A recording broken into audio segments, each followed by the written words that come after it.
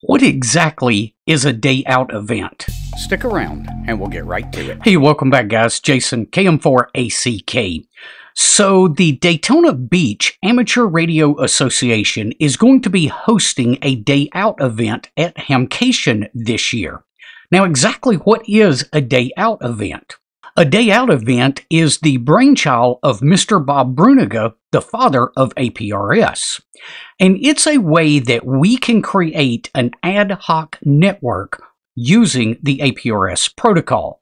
And per Bob, this is great for large events or disasters.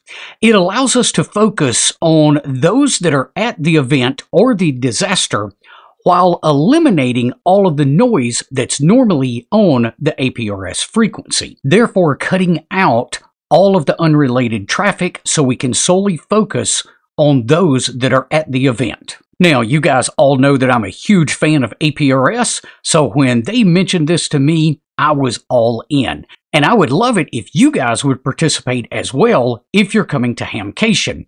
Now, I'm going to cover the basics here in just a second, and then I'm going to show you how to configure both a Yaesu and a Kenwood radio.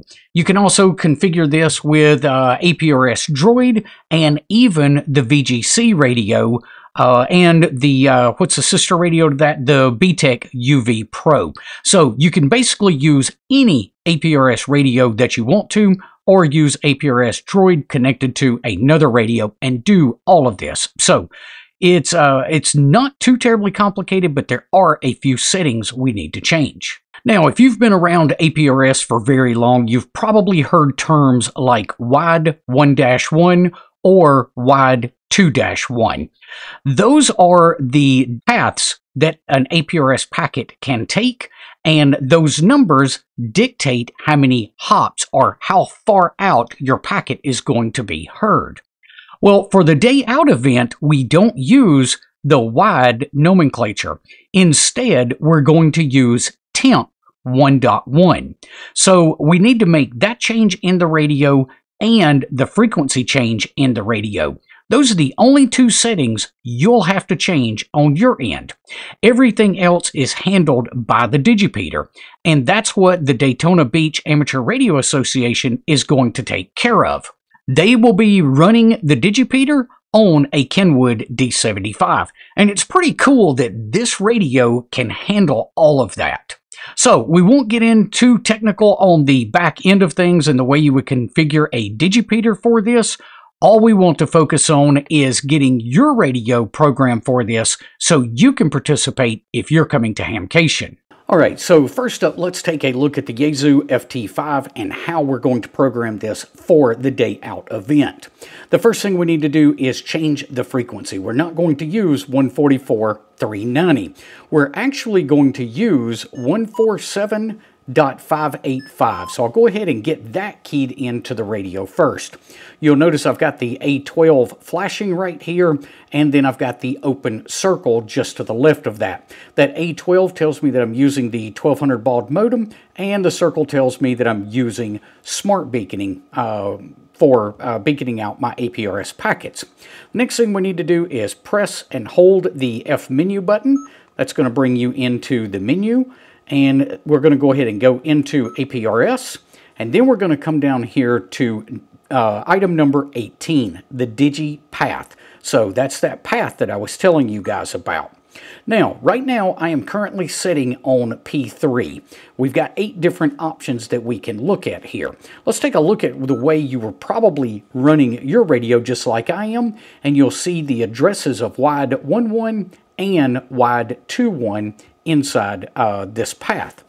Instead of using that, I'm going to go over to, let's see what P4 looks like. Hey, Editor Jason here. In this next clip, you're going to see me talk about temp 1.1 and WIDE 1.1. The WIDE 1.1 is absolutely not needed for this event, so all you really need to get in there is the temp 1-1. And we'll go over to it and take a look at it. And you'll notice that I've got that temp 1.1 and WIDE 1.1 as the address too. This is what we want to use for the configuration of the path. That way the day out Digipeater is going to see that temp 1.1 and Digipeat your packet every time your radio transmits. That will also apply to messages and bulletins. So that's the way you set up the radio, the FT5 radio for this event. So we'll just leave it right there. You see that P4 is selected, and we can come all the way back out. Now, if your P4 doesn't have, let's see if I can find an empty one here. I'm going to just go down to P8 for this example. If yours doesn't have anything in here, you are going to have to click into those address 1 and 2 and go ahead and put in that temp 11 and wide 11. Now, taking a look at the Kenwood D75, we need to do the same two things, though it is a bit different. So the first thing we're going to do is change that frequency. So once again, I'm going to put in 147,585. And that takes care of our frequency. You will need to make sure that your APRS 12 is on, and right now I've got beaconing cut off on my radio. You do want to turn on beaconing so that your radio will beacon as well. In the main menu, you want to choose APRS, which is right there in the center, and then we're going to take a look at basic settings. So under basic settings, of course, you got your call sign and icon and other things there, but we want to come down to right here where it says packet path.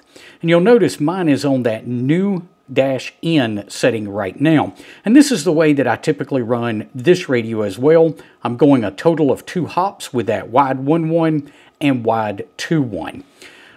Let's see, I never can remember, it's not that one. You're going to press the down arrow on the radio, and we'll just take a look at this others 3. On that others 3, let's go ahead and press enter. That's going to move us down to the path, and let's press enter one more time. Here we need to type in that temp 11 path. Once you've typed in that temp 11, go ahead and press enter. That'll take you back to this screen. I believe we press the left side of the D-pad. That'll take us back up to where others 3 is highlighted. And now we want to click the dual AB button right here, which will set this one to be used. You should get that used button right up here in the top along that others 3. And that's it. It's that easy to get this one programmed. Now don't forget when you get back home to go ahead and redo this so that it's using your normal settings. But that's all you've got to do to get started and get ready for the Day Out event at Hamcation.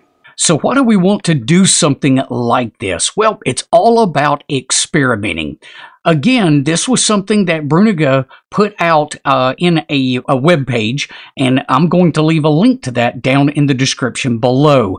But it's always about experimenting. That's what our license allows us to do, and I'm all about any experimentation that we can take out into the field and play with. You never know when this might come in handy for a future event, and if you participate in this one, you're going to have a lot better understanding of exactly how it works. Guys, if you found today's information helpful, be sure to give us a thumbs up before you head off. We will see you on the next one. Until then, 7-3.